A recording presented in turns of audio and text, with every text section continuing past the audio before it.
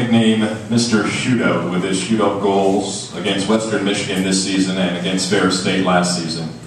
He led the team in shootout goals in 2010-2011, and in his later career, he totaled 14 goals, 34 assists for 48 points. From Montreal, Quebec, he is number 12, Ben Power.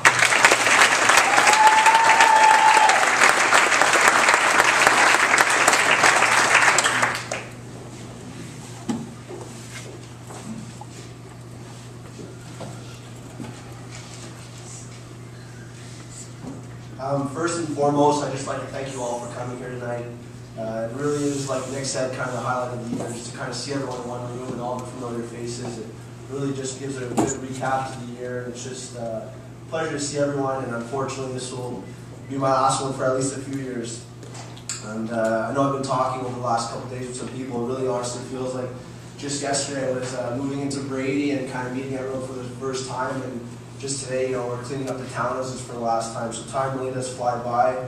And it's probably just the, I don't know, maybe the snow falling here in April, but it's just thrown me off a bit. And you know, it's probably just right now that I really feel like this is, you know, this has come to an end. But you know, I guess as the saying goes, anything that's enjoyable, you know, it's going to come to an end, and that's what makes it so precious. And Lake State is no different.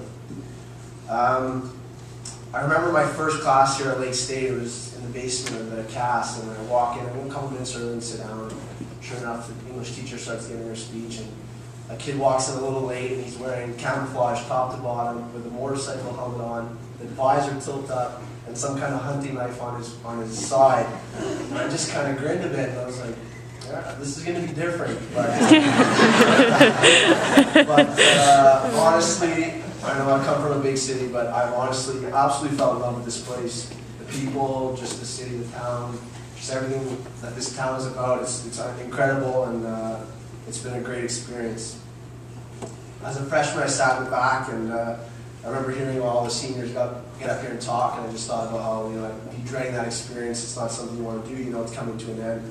But as I mentioned earlier, now that it is my turn to speak, I'm happy I can say some thank yous here, and I guess one of the luxuries of going last is I won't feel as bad if I miss anybody, because I'm sure I will. So anyways, to start off, I'd like to thank President McLean, Coach Dunbar, and I'm not too sure how it works, but the board of trustees, you know, anyone who has alumni, anyone who has a big say in just kind of how hockey's to be taken care of and just the operations of school. I mean, there's such a great tradition here at Lake State, and I'm proud to have been a part of it, and I know you guys are at the top, and you have what you're saying, it just kind of goes all the way down to us players. So I really appreciate all the things you've done for us. To the coaches, Coach Rock, I mean, there's not a lot of Division I schools out here, and coming from Montreal, I know a lot of my friends haven't had the opportunity to come play maybe a big division like I had the chance to, so I can't thank you enough for that opportunity. Coach Christian, I don't know what brought you to that rink in Whitby that one day. It was a Dungey rink, and my first ever collegiate game, but you wanted to stick around and chat with me, and now, you know, 5 years later, I'm here giving a speech. It's kind of weird. Coach LaPrade, what an amazing person he is. We had the opportunity, some of the seniors, to go and speak with him a bit and sit down and just chat with things. And as people have said, he's won national championships, runs a successful business, good family guy, and he's just someone you could really lean on and you know, have a good talk with. He's just very approachable, easy guy to talk with. So he was a great replacement for Coach Mitro, who was a great guy. Coach Brian, which for some may sound strange, but Coach Brian, you were awesome this year. You know, a good friend won't tell you what you want to hear, but a great friend, you know, tells you what you need to hear. I think that was the best part about you having you behind the bench is you knew what had to be said, and you weren't afraid to say it. There was no hard feelings, and I appreciate that. Paulie, thanks for everything. You had us over there for dinner with your family. It's, you know, really easy to see like such a great guy. You have a great family with you, and you honestly brought a smile to everyone, doing cracking jokes. And earlier today, he's helping everyone move all their furniture with his truck, and there's no need for that. You know, he's got plenty of other things going on, but he's just, you know, always just willing to help. And like I said earlier, I think that's just what the Sioux is, and just everyone in the Sioux, just great people. Matt, I know people have, you know, already said the thank yous to you, but you honestly don't understand how much of a help you've been. I can honestly say since the first day you were here to the last game of the year, you never once shrugged your shoulders or given someone maybe a quick answer. No matter what it was that was hurting, you were always willing to spend an extra couple minutes asking questions and going out of your way. And for us hockey players, obviously to perform, we want to feel good. And sometimes it may seem silly, but you kind of understood that, and I appreciate that. Chummy and Gil, who are around a lot. I know Chummy took us out the other night, and such a great guy. You can tell, someone who's been around so long. It's, at least for myself, I love speaking to those type of people because there's just so much to say and so many great stories, and that's what everything's about. And Gilly, I hope you know how much those pre-game speech means to us. Sometimes when we look at the clock and oh, where's Gilly? He hasn't come in yet to give us a little talk. And as soon as you leave the curtains there, I don't know, a couple guys have some things they like to say, and it's just honestly, you really kind of set that mood that it is game time, and I just appreciate everything. You're just a good face to have around the room.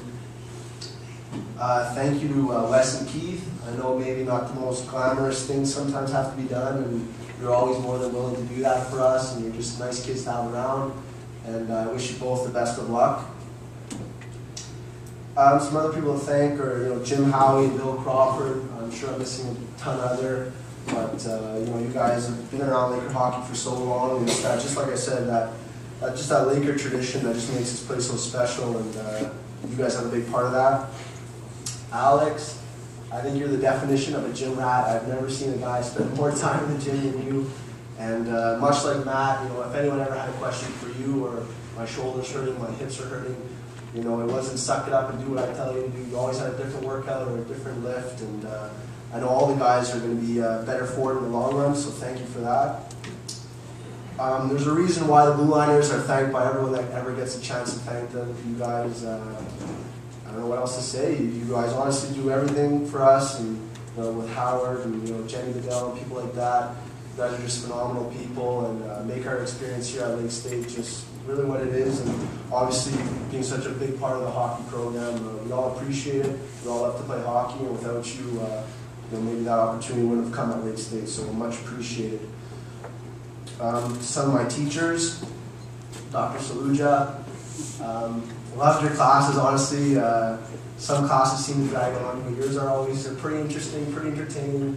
Afraid to wake us up and have a funny joke to tell. And I don't know if this is a good thing or a bad thing, but probably a top 5 academic accomplishment on my part. I got a 92% on one of his tests, and I can tell you that trend did not continue. But I wish I could have framed that Scantron of yours, sir. But that'll be okay.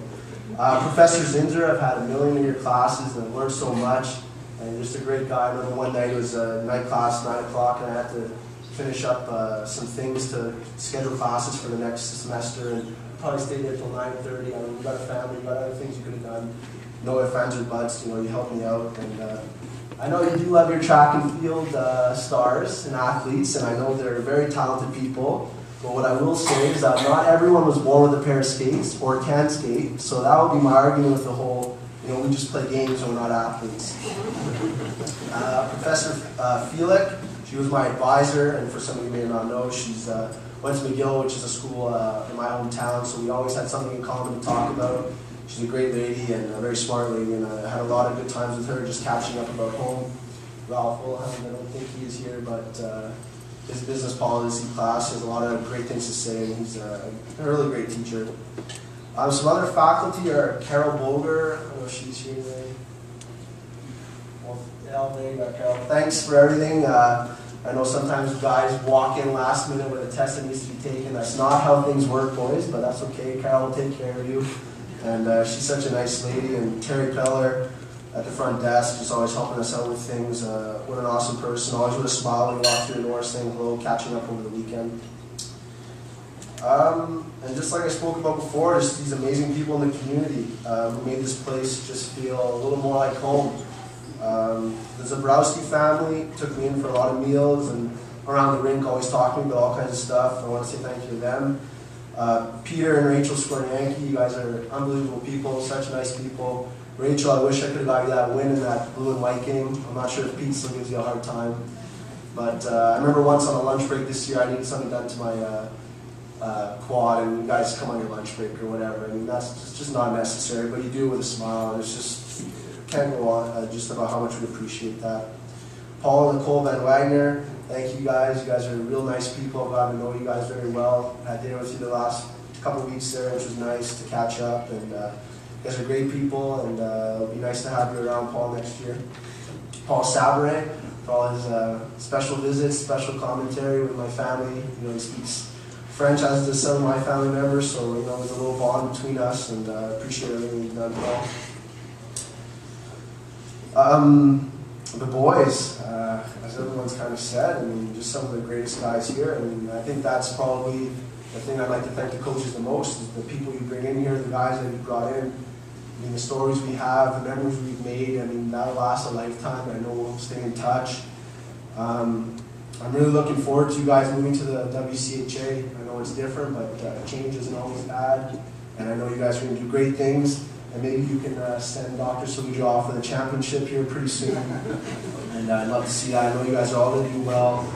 No matter what you do, whether it's hockey or a job, I know you're going to you're all going to be successful. And I don't know if any of you people have seen that commercial there with the little girl for the AT&T, and I kind of understand her pain now when she's asking she wants more, because I just want more time here at Lake State with you guys. It's been great. Nick, Brett, Dominic, Zach Trotman, Kellen Lane, Dominic, Andrew Donis, been a roommate of mine. You guys have grown really fond of, and Kyle Haynes, Fred Castellani, people like that. Kyle Tolbert, a roommate of mine. You guys are great families. I probably got to know your families really the best, and really nice people.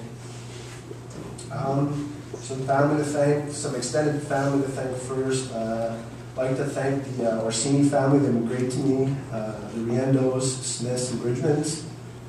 To my aunts, uncles, and cousins, you guys are just my biggest supporters. I know they couldn't be here today, but they always watch online, and they're amazing.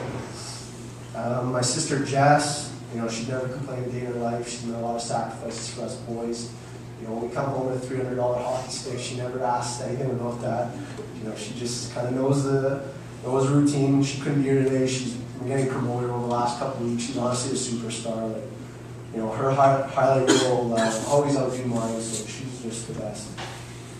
My brother Colin, I've been telling some people this story over the last couple of days. We got a picture where he's outside the locker room, and his head barely comes over one of the signs in our room, and now he's 6'2", which I'm not happy about, but I'm so proud of him. He's just grown up so much, and I often forget how long 4 years is, but it goes by quick, and I'm really proud of you, and I know you're going to do great things in the future. Lastly, to my mother, who's always been there for me in all my adventures. I can never repay you for what you've done, so I'm not going to try. And I just hope I made you proud, and I love you. Thanks, everyone.